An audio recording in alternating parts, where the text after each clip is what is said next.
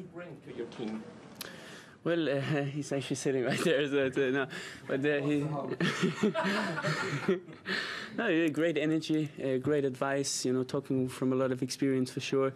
Yeah, it's cool to have him around. You know, with Boris as well, and Lapo, my fitness coach, Mike, Louis, my new physio. So it's really cool to have stability around me and the people that I believe in. So that means a lot.